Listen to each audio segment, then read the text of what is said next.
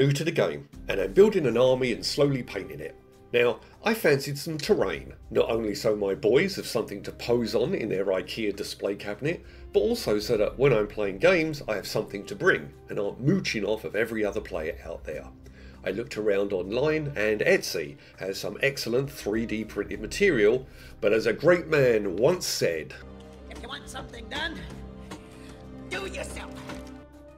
Now on a recent rock climbing trip, in camp, I broke my favourite Union Jack mug. Oh man! Oh god! Oh man! Oh god! I ordered a new one online and it arrived in this polystyrene container, and I realised, wait a minute, do these two pieces look a little bunker-like? Why yes they do. Then I remembered the opening credits for Letters from Iwo Jima, and that's what I want, to turn them into broken up, derelict, weathered, torn old bunkers. You see, I grew up near a World War II airfield. All our parents said to never go near it, so of course all us kids spent every day creeping around in the bunkers and tunnels playing war. So I have some nostalgia for these battered old war memorials.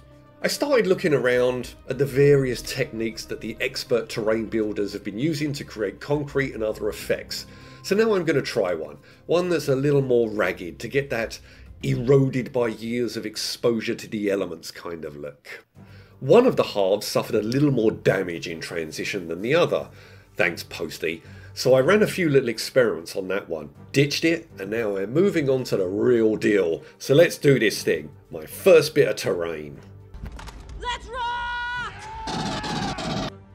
Okay, that may have been a little too amped up.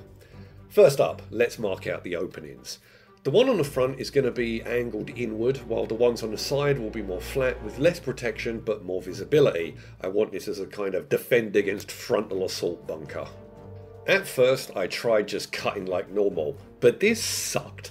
A gentle sawing motion was much more effective, and I just popped out the pieces and set them aside so I might use them later to create rubble or extra bits, I don't know. Then, at the rear, an opening for a steel vault-like door. So I started measuring in from the sides, and well, the lines were a little wonky. And then, oh wait, I could just put a set square on the tabletop and get a perfect 90-degree angle, duh. Still, at least I figured it out eventually and got some nice cuts. Some touches with a nail file to get rid of the loose balls and smooth out the openings. I advise wearing some earplugs or turning up the telly because this noise was really grotesque, almost as bad as this. Now the technique I'm going to try is one that employs a heat gun, which in of itself sounds pretty sci-fi. I grabbed this thing ages ago from a second-hand store to help put a custom skin on my snowboard of that H.R. Geiger picture of babies, but I never got round to it. Now the gun can fulfill its destiny after years dwelling in the back of my closet.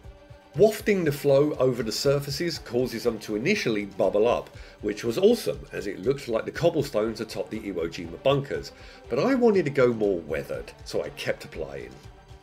The indentations on the sides. I was going to use these to make areas of serious damage, like a missile or artillery strike. Because these areas were going to be more messed up, I had more wiggle room to screw up. So I started here because I could judge just how long I needed to apply the heat before it really began to mill. Once I figured that out, I started on the rest of it. Here's a close-up of how that process looks, speeded up of course. It was a case of go slow and be patient. The moment from flattening out to it melting away is very, very brief.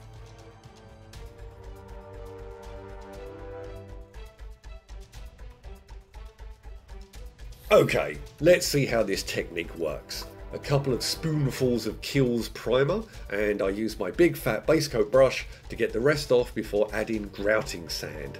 Stir it up. Now I found that too little and you don't get much texture, too much and it turns into a solid, unusable mass. I dabbed it on rather than wiped because it got streaky and looked more like paint rather than concrete. I made sure to get it into all the nooks and crannies to get that nice torn up, battered by the elements coastal sea fortress look. I also didn't want to skip the inside for several reasons. One, because I'm going to use a spray can for the varnish and I don't want to make this entire thing and have the spray go through the openings and melt it from the inside out. I don't know if that's even possible, but nope, not risking it. Two, I wanted to paint the inside dark, so even from above and from afar when looking down it appears gloomy inside. And 3, so no perfectionist puts their eyeball right up to my terrain and gives me grief for being able to see bare naked styrofoam inside. With the whole thing covered and the mixture hardening, I decided that the 2 indentations were just a bit too symmetrical, so I squeezed up a ball, wedged it in and infilled one of them. Now while this dries, I'm going to start playing with my door, which I want to have as a sort of barrel hinge affair. This was my main inspirational design, with a bit of this one chucked in. So I cut out a bit of bog standard cardboard the same size as the opening. This is going to be the frame. Then I cut out a smaller piece to form the door itself. Next, a piece the same size as the door, but a U-shape. The missing side will be taken up by the pin, which I made from a common cotton bud Q-tip with the ends cut off and glued into place. One of the leftover strips of cardboard, cut into 4 small bits, gives me the knuckles for the hinge. Chuck the cardboard into the hole punch to get a nice perfect circle to act as the hatch covering for the viewport. Whilst shopping at the craft store for basic supplies, I spotted these containers of these things called diamond dots. Little half domes. Them's not art, them's grimdark rivets. With tweezers I dabbed them into a blob of elmers and set them in place around the perimeter. Now as many people have, I snagged a bag of pipes and wanted to use one here. Water, waste, maybe an armoured power conduit for a multi-melter or plasma cannon, who knows, who cares. A circle of elmers and I applied a strip of cardboard that I cut to size. Because I'm too impatient to sit here and hold it, I raided my fridge, because my local Safeway uses these skinny blue rubber bands to hold vegetables together, and so my spring onions are now loose and free to ensure this stays in place. Now while it dries, another ring of rivets applied around the other end, and back to the door. Because it's cardboard, I went straight in with a nice layer of Abaddon Black and smothered the entire thing. And then using some Army Painter primer, I gave the pipe a nice layer, and then once dry I covered it too with Abaddon Black. Now on with a nice dry brush of Army Painter Mithril Silver to bring out the edges, rivets and pins. I actually bought a shiny primer and gave it a test toast, but then the silver was useless, you just couldn't see it. So yep, making something actually shiny didn't cut it.